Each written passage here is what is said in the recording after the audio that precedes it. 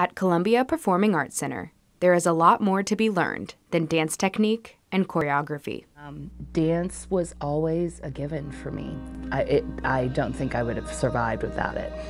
And that's why I'm so blessed, because I get to actually do something that is my passion. Lee says the most special thing about CPAC is the sense of family they have. To her, it's a bond that can't be broken and one that never goes away.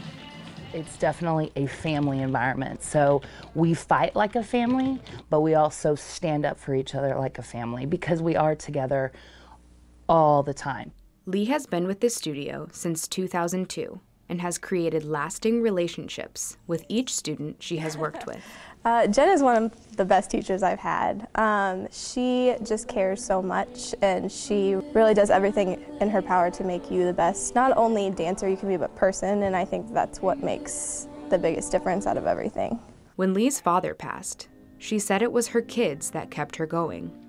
To her, the most important part of the job is making sure her students understand the value of true love. I think that was one of the times that I really understood that what I was trying to do was being accepted, and they were learning that. Students and faculty agree that no matter what happens outside of the studio, as long as they have each other, that's really all that matters. Tatum Pugh, KOMU 8 News, Columbia.